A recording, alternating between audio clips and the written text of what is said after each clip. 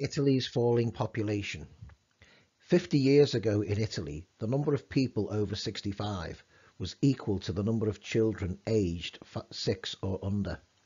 Recently, Italy's Statistics Office, Istat, showed that now there are 5.6 elderly people for every child.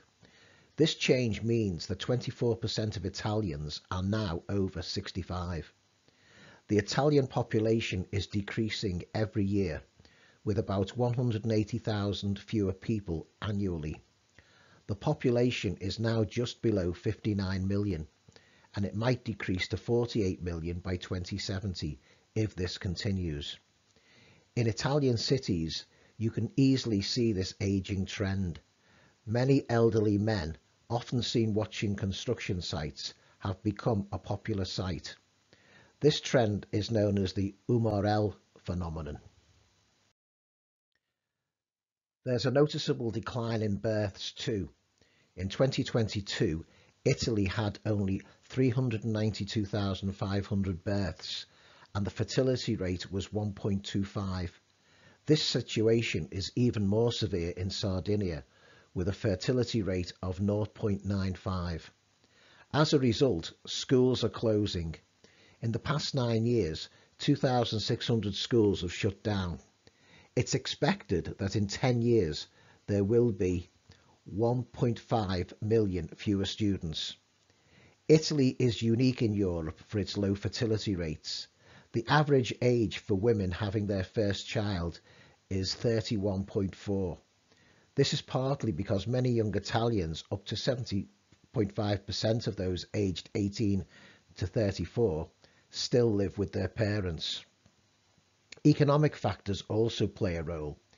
Italy is the only European country where wages have fallen from 1990 to 2020.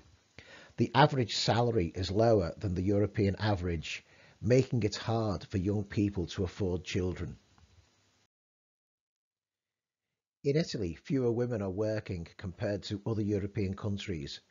Only 51.3% of women of working age have jobs, which is low compared to countries like Germany and the UK. Professor Arnstein Arsve from Milan's Bocconi University says that young Italians are struggling to find their way. Italy has a high percentage of young people who are not working or studying, and many talented Italians are moving abroad. Some believe the low birth rate in Italy is due to the strong family ties.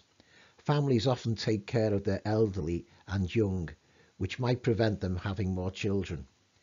The issue of Italy's declining population is becoming a political concern.